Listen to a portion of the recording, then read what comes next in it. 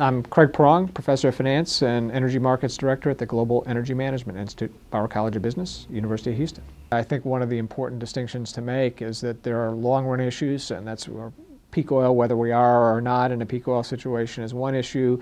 What's driving prices up $20 over the period of a couple weeks, that's not a peak oil, that's another sort of issue.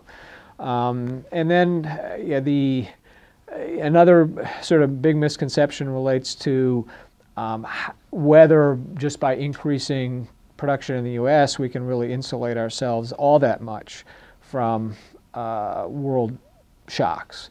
And the fact is that oil is a world commodity, and that means that shocks elsewhere are going to impact us and the price that we pay, regardless of whether we produce 100% of our oil or 50% of it. Well, higher prices of oil make alternative forms of energy more competitive than they would be with low prices of oil. So this is beneficial to alternative sources of energy. The problem is, though, is that what we really need oil for is for transportation fuels. And all the kinds of alternative energies that you think about, or most of them, are for generating electricity, and that's not really sort of a viable alternative source for powering our cars. And so, yes, it is something of a boon for alternative energy, but not as big as that you might think. Yeah, that's an interesting question too, because the question is, what's the strategy behind the Strategic Petroleum Reserve? What's its purpose?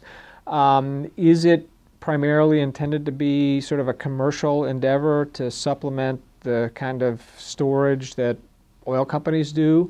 Or is it intended to be something different, just to meet sort of a military contingency or a national security contingency? And there's always been sort of a lot of uncertainty about just what the SPR does. To the extent that it is intended to be sort of a commercial activity and a commercial endeavor meant to mitigate the effects of oil price shocks, yes, it would make sense to tap down on it some. That's what we're seeing happen with commercial inventories. They're being drawn down to try to buffer some of the effects of the loss of supply. And the SPR could provide a supplement to that.